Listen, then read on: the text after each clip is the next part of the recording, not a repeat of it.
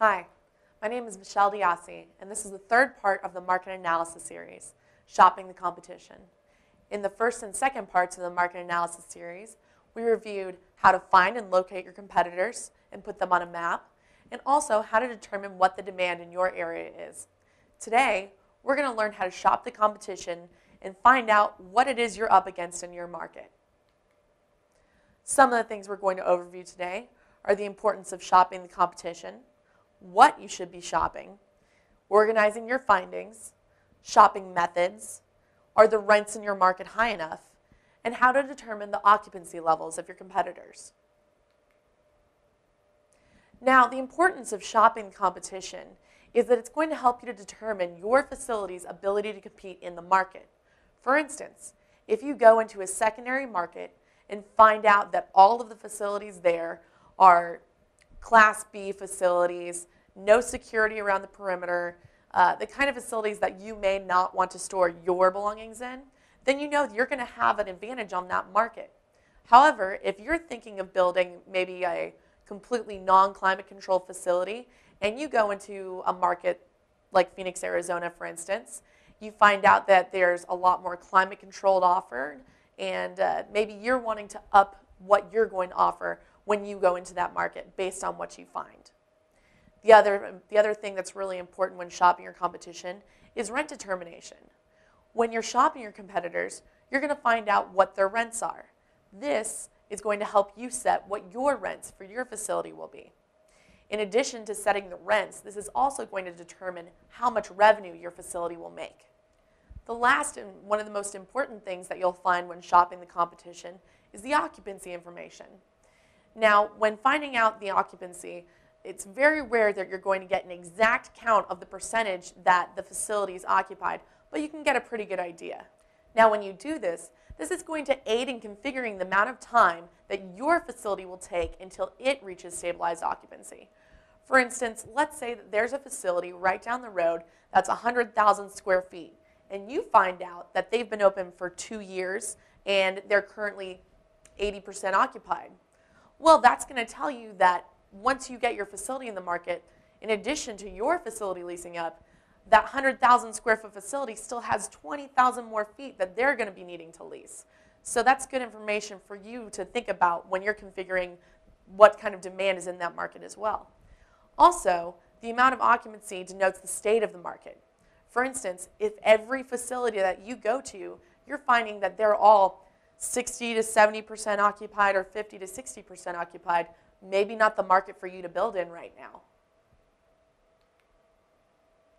Now I'm going to review what you should be shopping when you go to shop your competitors.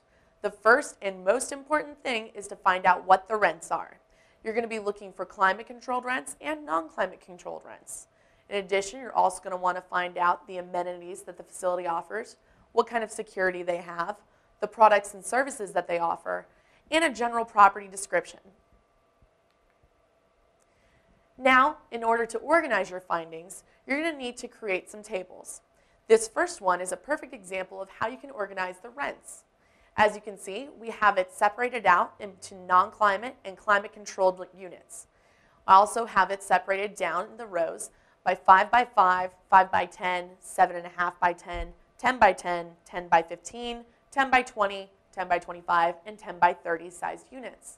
These are the average unit sizes that I would want in my facility. If you're thinking about doing sizes like these, by all means, find out what those cost in your neighboring facilities. If you're thinking about doing slightly different unit mix, maybe going on an 8 or a 12 scale, then look for facilities that are similar to that. The next thing that you're going to look at are the type of amenities that the facility offers. You can see that we have it separated out into the subject property, our property, and facility X. We want to do a side-by-side comparison to see what we will be offering versus what the competitor is going to offer. For instance, are they going to have an on-site resident manager? Is there a manager living on the property? Does it have 24-hour access? Are the drives lighted at night? Do they have pest control? Are the aisles wide enough so that you can turn your car effectively? Do they have a conveniently located trash container? Do the doors easily slide up? Are there loading carts? Public restrooms? Do they offer both residential and commercial leasing? Do they have month-to-month or long-term leasing contracts? Do they have security monitors, strong exterior fencing? And do they have an entry control system by personal gate code? Next, you want to look at security. Here we're looking at the type of security that's in the climate-controlled buildings. Again, still comparing it side to side between the subject property and the competitor. Does the climate control facility have a secondary lock system? Meaning, after you get in with your personal gate code, do you have to put your code in again to get into the climate control building? Do they have motion sensor lighting? When you walk down the hall, does the lights come on? Do they have intercoms? Are there concave mirrors so that you can see around the corners? Next, you want to look at your products and services. Is the competitor offering both non-climate and climate-controlled units? Are they offering RV and boat storage, moving supplies in boxes, shelving, moving trucks, or truck rental? The last thing that you want to do is create a summary for the property description. What was the original year that your competitor was built? Have they added on any phases since then? What class is the property? Is it an A, a B, or a C? Now, a Class A property would be a very high-end, recently built facility. They offer both climate and non-climate control. They have a clean interior and exterior. They have a manager on site, not necessarily a resident manager, but a manager present, and very high-tech security.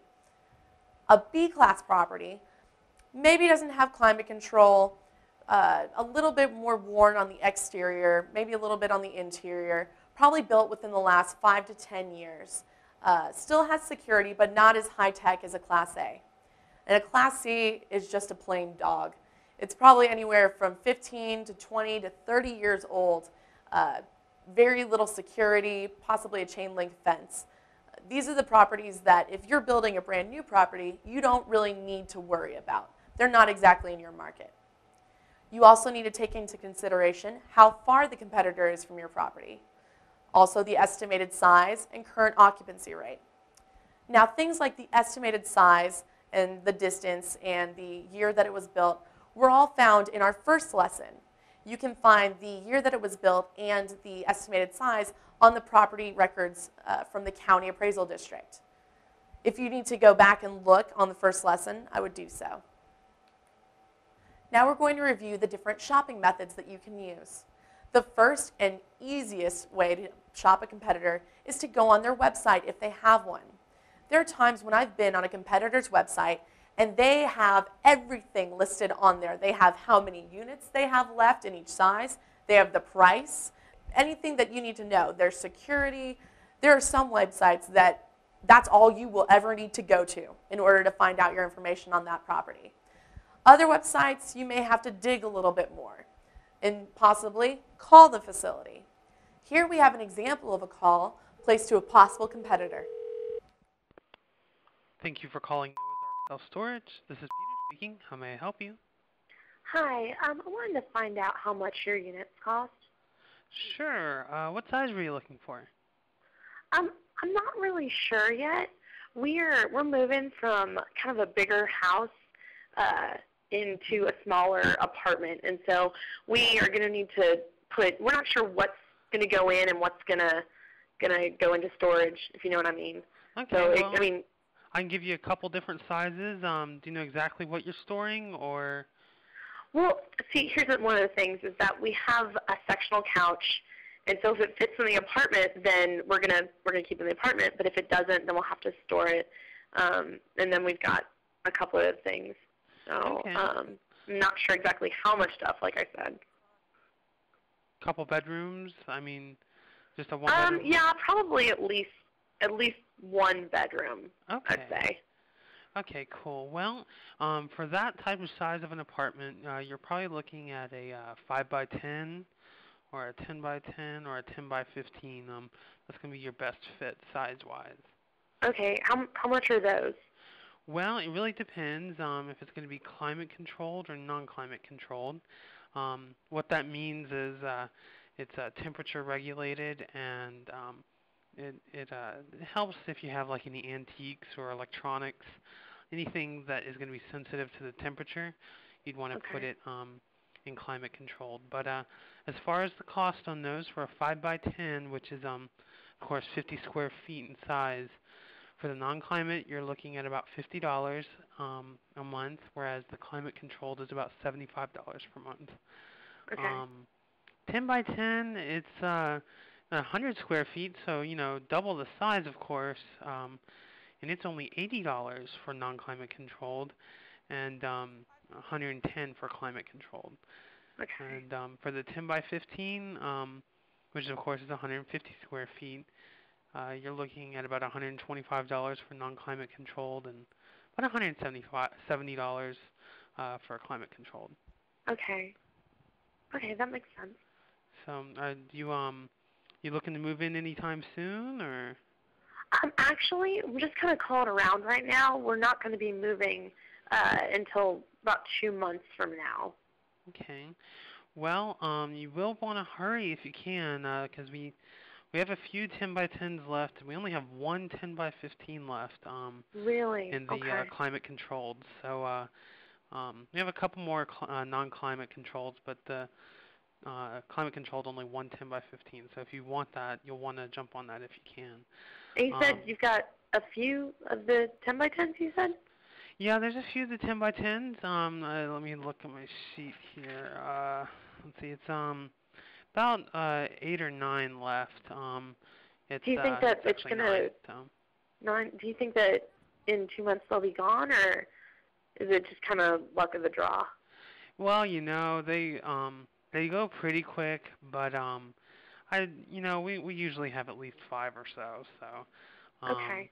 I mean, you should be safe there, but you will want to hurry if you want to get that 10 by 15 climate controlled. So.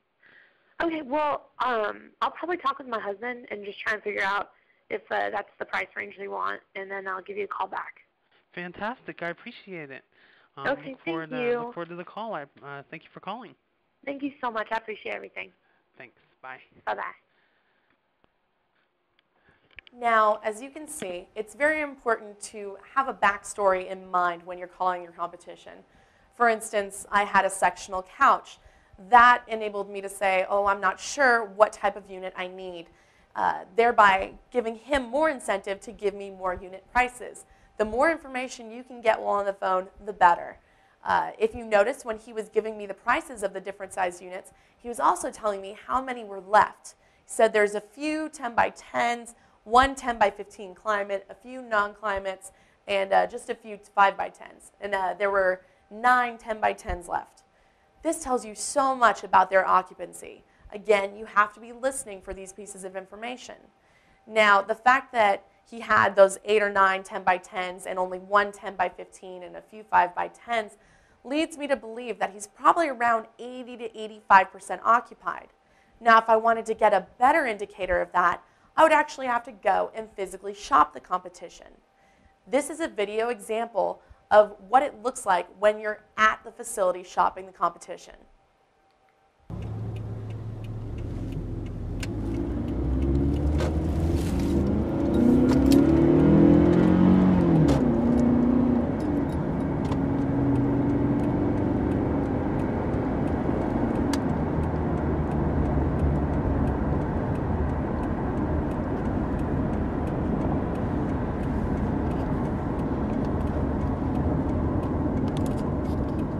Now, when approaching the facility, make sure to survey the exterior. Does this look like a facility that you would like to store your belongings? What is the temperature? Now, as you can see, when we pull up, we see some of the amenities that this facility offers. For instance, the We Sell boxes. Clearly, boxes, packing supplies are part of what this facility will give you.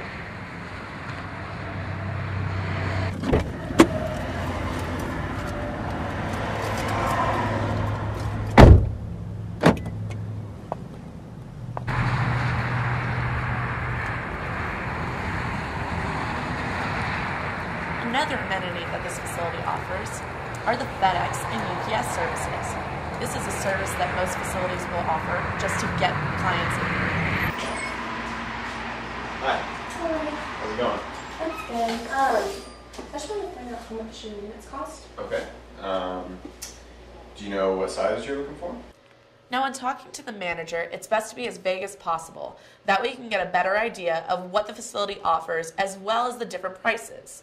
If they ask you to narrow it down to 2 or 3 sizes, it's best to find out how much the 10 by 10s, 5 by 10s, and 10 by 15s are.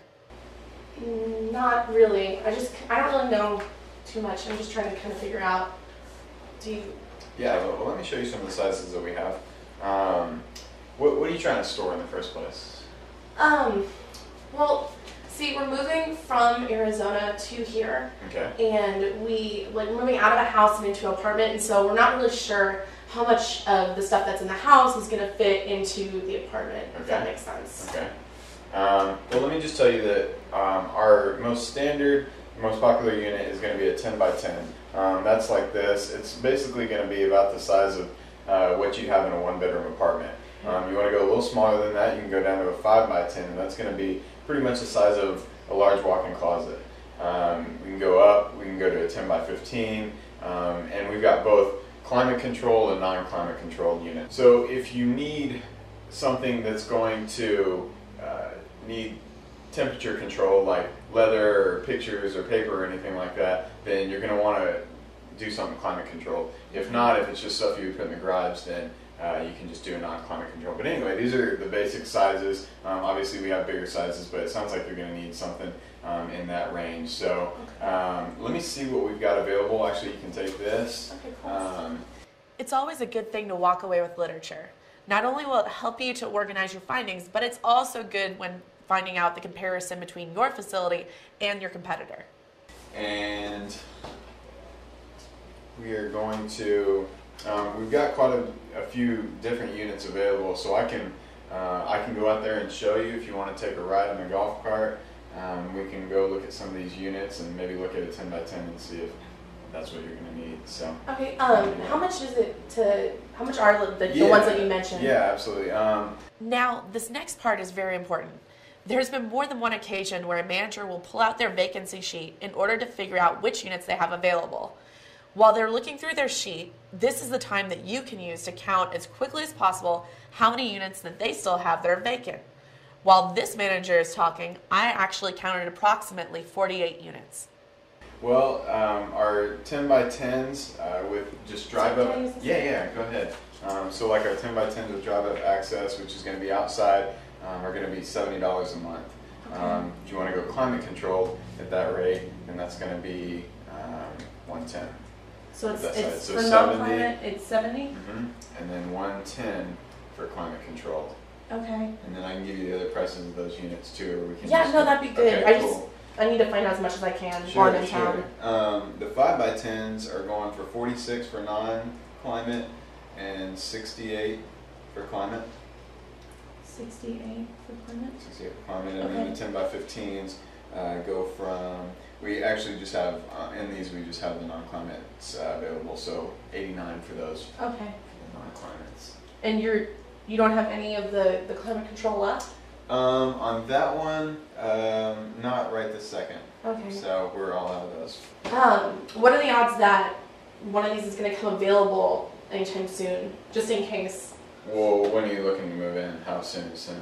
Actually not for another 2 months. I'm just kind of scouting right now. I'm only in town for a little while, so. All right. Well, the thing is that on the 10 by 15s, if I'm remembering correctly, I think we have somebody moving out in the next week or so. So if you don't mind moving in a little early, then we can probably get you set up with something very soon. There aren't any guarantees. It might open up, it might not. So Okay. we can just see if that Okay. happens. But if you want to go take a look at a unit, we can go ahead and do that. Yeah, no, let's do that. Okay, great. All right, follow me.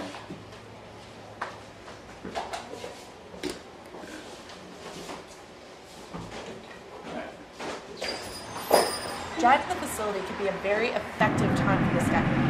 Managers love to brag about their facility. You can get all sorts of information out of them during that time, such as the size of the facility, the occupancy, different amenities they offer. All of this is valuable information. We'll go see if we've got one of these units available.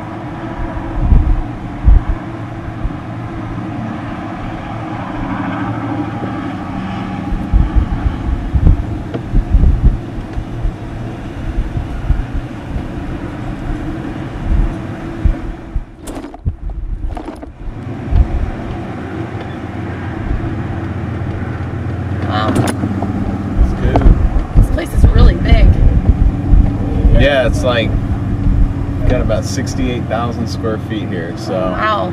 it is pretty large. All right, I think we've got a unit right over here that we can look at. B43. As you can see, one of the best things that you can do while driving around the facility is to count doors. Now, you don't necessarily need to count every door. You're looking for the doors with or without locks on them. If this looks like it's a pretty occupied facility, then you want to look for the doors that do not have locks on them. If the facility looks vacant, then try and count the doors that have locks on them. Let's check this one out.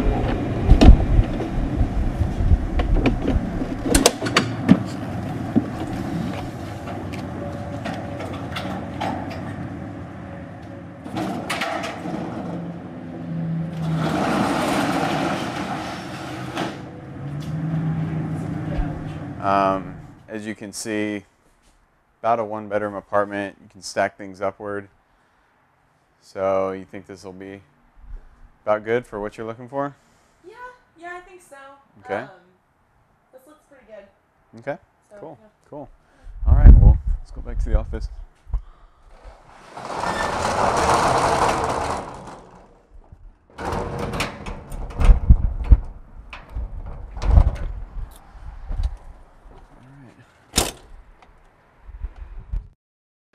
Now, your main objective when visiting a facility is to just get an overall sense of that facility.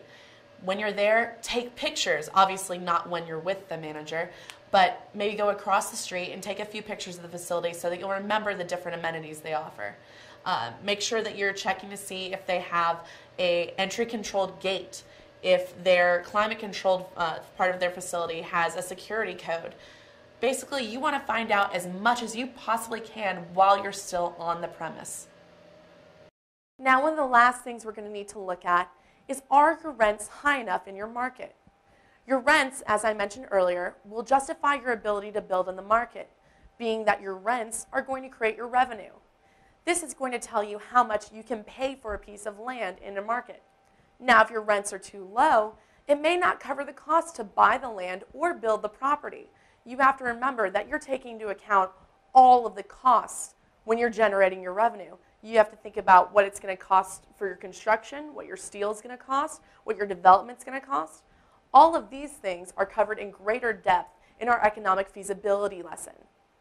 Now, if the rents are high, this is going to give you a good basis for if your facility has the ability to compete in the market. For instance, let's say that you enter the market and the rents are very high, and you can possibly go below those rents because of what you're paying for the land. That works out well for you. You're giving yourself a competitive edge over the rest of the people in that market because you can get in right below their prices. Now, the last and most important piece of information that you need to gather is probably the most difficult. Determine the occupancy level of your competitors. The first thing that you should do is check the website.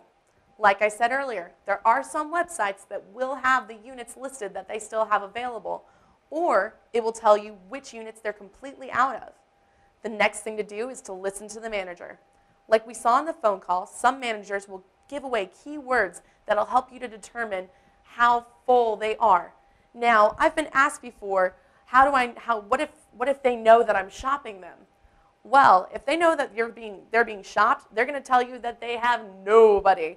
No one wants to rent at my facility. The business is horrible here.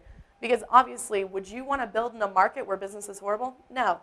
So if they're telling you that they're full, or they only have a few left, or they give you an exact over 67%, they're probably telling you the truth and they don't realize they're being shopped. Now, one of the other things that you can do, we saw in the video, you should look around the office. In the video, I read the unit sheet.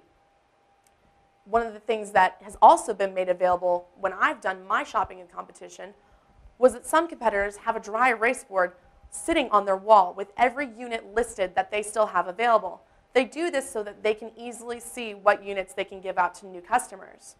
While I was there, I quickly counted how many units they had and did some math work when I got home. Found out what their occupancy was. Now, the last thing that you can do is something that you also saw in the video. Count the locks. When you're counting the locks, it's probably better to count which locks are not there. you want to count how many unoccupied units they have. Now, the unoccupied units are still going to have a semblance of a lock, but it's not going to be a big padlock. It's just going to be a paperclip looking lock. These are what you need to look for. Thank you so much for viewing this lesson. I hope that you've learned a lot about how to shop your competitors, and if you were able to see the whole series, a general overview of market analysis. If you have any questions, please feel free to email me at michelle@noasgp.com. Thank you.